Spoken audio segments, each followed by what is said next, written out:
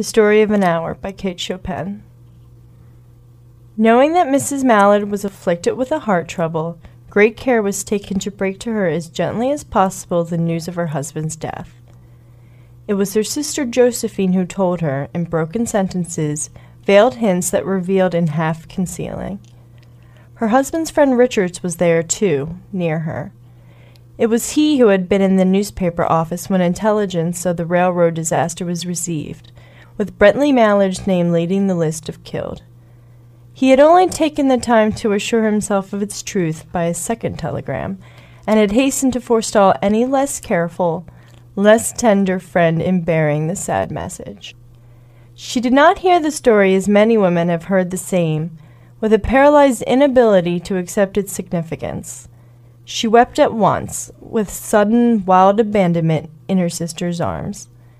When the storm of grief had spent itself, she went away to her room alone. She would have no one follow her. There stood, facing the open window, a comfortable, roomy armchair. Into this she sank, pressed down by a physical exhaustion that haunted her body and seemed to reach into her soul.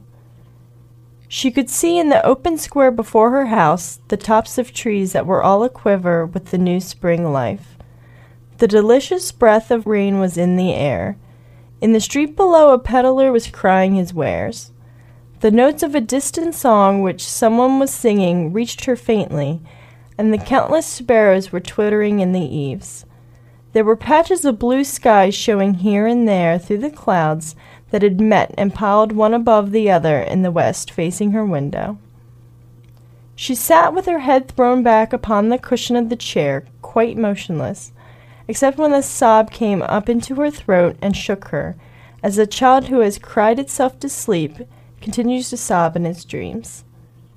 She was young, with a fair, calm face, whose lines bespoke repression and even a certain strength. But now there was a dull stare in her eyes, whose gaze were fixed away off yonder on one of the patches of blue sky. It was not a glance of reflection, but rather indicated a suspension of intelligent thought. There was something coming to her, and she was waiting for it, fearfully. What was it? She did not know. It was too subtle and elusive to name, but she felt it creeping out of the sky, reaching toward her through the sounds, the scents, the colors that filled the air. Now her bosom rose and fell tumultuously. She was beginning to recognize this thing that was approaching to possess her, and she was striving to beat it back with her will, as powerless as her two white, slender hands would have been. When she abandoned herself, a little whispered word escaped her slightly parted lips. She said it over and over under her breath. Free, free, free. The vacant stare and the look of terror that had followed it went from her eyes. They stayed keen and bright. Her pulses beat fast, and the coursing blood warmed and relaxed every inch of her body. She did not stop to ask if it were or were not a monstrous joy that held her. A clear and exalted perception enabled her to dismiss the suggestion as trivial. She knew that she would weep again when she saw his kind, tender hands folded in death, the face that had never looked save with love upon her, fixed and gray and dead. But she saw beyond that bitter moment a long procession of years to come that would belong to her absolutely, and she opened and spread her arms out to them in welcome. There would be no one to live for during the coming years. She would live for herself. There would be no powerful will bending hers into that blind persistence that which men and women believe that they have the right to impose a private will upon a fellow creature. A kind intention or a cruel intention made the act seem no less a crime as she looked upon it in that brief moment of illumination. And yet she had loved him. Sometimes. Often she had not. What did it matter? What could love, the unsolved mystery, count for in face of this possession of self-assertion which she suddenly recognized as the strongest impulse of her being? Free, body and soul free, she kept whispering. Josephine was kneeling before the closed door with her lips to the keyhole, imploring for admission. "Louise, open the door," I beg, open the door. You will make yourself ill. What are you doing, Louise? For heaven's sakes, open the door.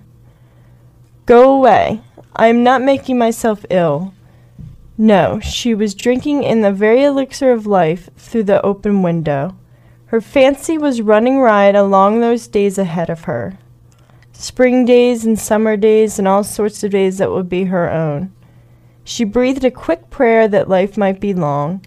It was only yesterday that she thought with a shudder that life might be long. She rose at length and opened the door to her sister's importunities. There was a feverish triumph in her eyes, and she carried herself unwittingly like the goddess of victory. She clasped her sister's waist, and together they descended the stairs.